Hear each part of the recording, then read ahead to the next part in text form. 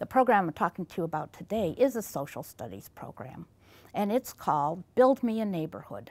It has been extremely successful. It meets social studies content standards. How can you do a program on how a neighborhood changes over time?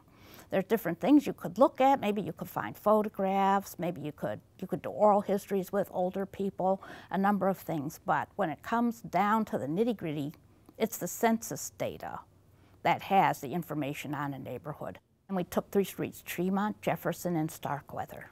We were able to gather the census information for every house on those streets from 1880, 1900, 1910, 1920, 1930. We would look at 2 categories, the ethnicity, if it would change, and also the occupations. We statistically reduced the information on those 3 streets to a representative 30 households. We made these little maps that would have a place for 30 households, and we color-coded the occupations, and they would choose the blocks, so they would actually build a house at that occupation on each of the 30. Then we also had these other little blocks that we would use for the ethnicities, and so they would figure out the ethnicities from the data we gave them and put that on there.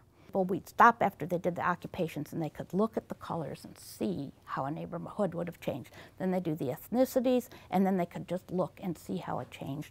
And they would be writing the history of the neighborhood as they interpreted it.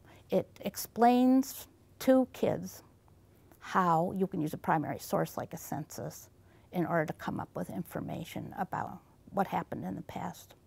As the children would work on this and they would come to these conclusions, they would be the ones interpreting the history.